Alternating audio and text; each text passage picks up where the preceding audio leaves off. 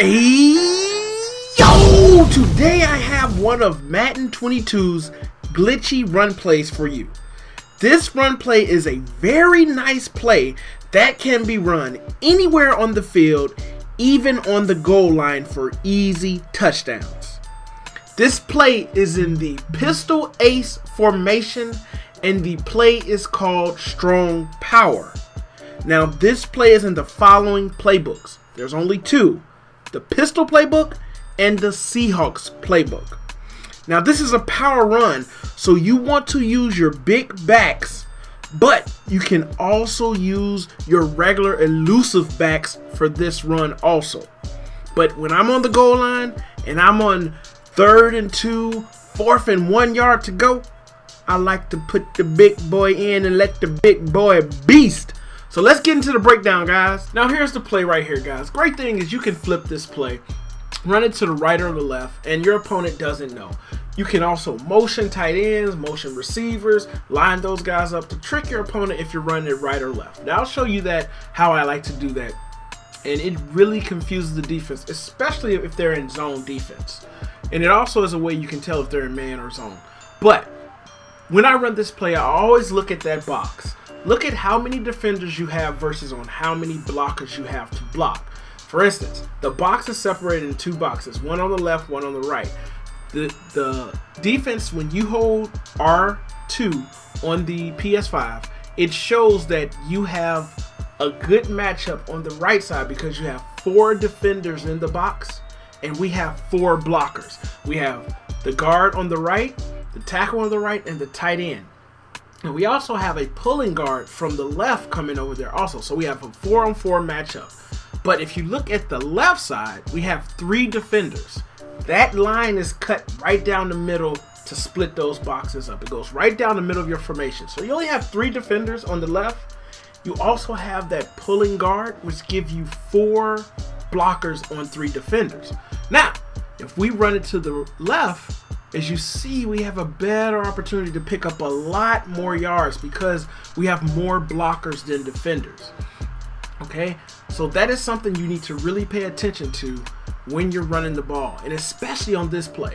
As you see right here, we have 3 defenders, everyone gets picked up, and we have 70. He's a free blocker, is able to get down there and pick somebody else up, but he doesn't do anything. He goes back. I wish he would have ran downfield, but he's able to be a free blocker on the side. So that's what you want to look for, those type of matchups.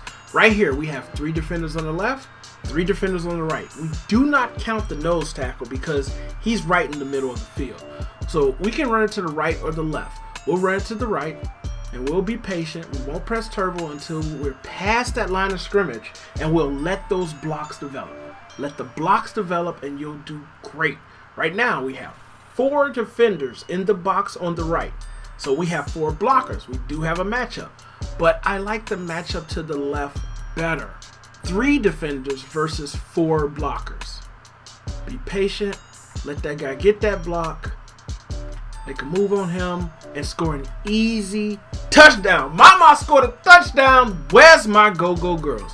Run this play like this, and you will not have any trouble racking up thousands of rushing yards on your opponent. And it's a great glitchy play, the way the blocking develops, as long as you do this. The other thing you can do is you can actually shift your tight ends and your in this case, we have, it looks like this is probably a blitz or something, but we shifted it and we see 3 defenders in the box, but for instance, they're telling them we're outnumbered. So we're gonna move that tight end over and let him get out there and provide an extra blocker for us in that case. So when you're overloaded to one side that you want to go to, bring the tight end over. It works great against zone defenses. Okay, or if you're running it to the side and you overload it and you want to run it to the right, take your tight end, hope they're in man defense. They're not in man defense. So I would just still run this ball, be patient, and you can still pick up your yards, okay? But you can do that with receivers and the tight ends, vice versa. Right here, let's run it to the right. It's just too good to not run it to the right. Hold that block, hold that block. Almost got another touchdown on him. Guys, it's a great play as long as you're patient. as long as you're patient. He's blitzing to the left. He's blitzing from his left, our right. We're going to pull this receiver over. This is a man defense. This is a man defense. So that receiver should pick that guy up. We should only have 3 people over here. We should still be outnumbered. Still be outnumbered for the blockers. And we should get an easy touchdown, guys. That is how you break down how to run this run play. And it is very, very glitchy. I love it when they're up on the line because everybody gets picked up. And I just got to be patient and let these blocks develop. Do not spam turbo. Press turbo when you need to. You don't need to press turbo as that play is developing. Right here we have 1, 2, 3, 4 defenders. We have 4 blockers. We can run it to the right. We can run it to the right. Hold that block. Hold that block. And if you press turbo while that guy receiver is blocking, it's a good chance he'll get a block shed. So right here, better advantage to the left. Okay. Oh, look at that block. That block was so good it messed me up.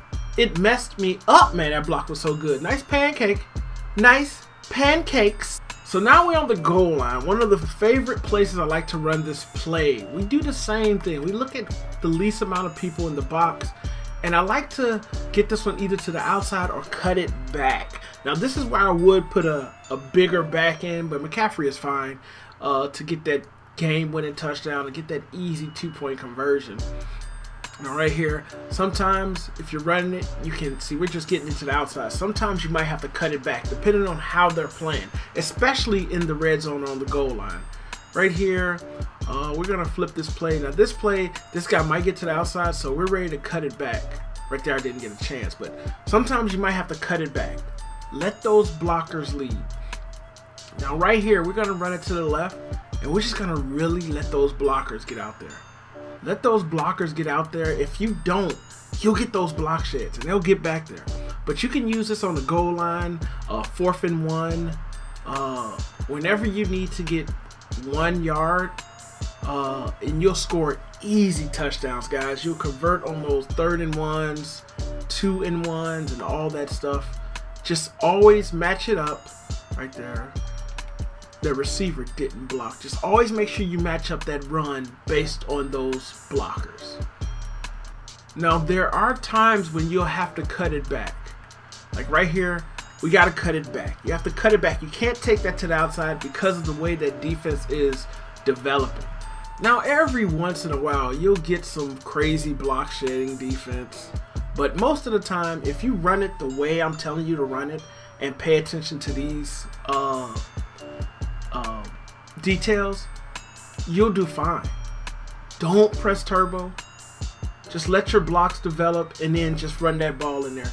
If you press turbo, your receivers don't hold their blocks and you'll get those cornerbacks, they'll be breaking off of those blocks. Here, we're just not holding turbo, just running in, letting those blockers get out and lead the way. It's a great run play, has potential to break out for a 1-play touchdown every time. You just got to be careful and pay attention to that box.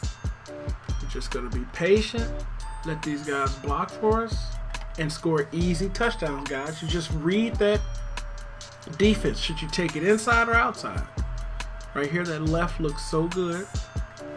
That left looks so good, guys. It's an easy glitchy play to use in the red zone or just on the field regular to score easy touchdown, guys. It's very hard to stop, especially if you can trick your opponent to where he thinks you're running it to the right and you run it to the left, or if he thinks you run it to the left and you run it to the right. That's what's so good about this play. That's what's so good about this play. Guys, thanks for watching. It's your boy Wayne6578. Yep, I'm outie, but I'll be back.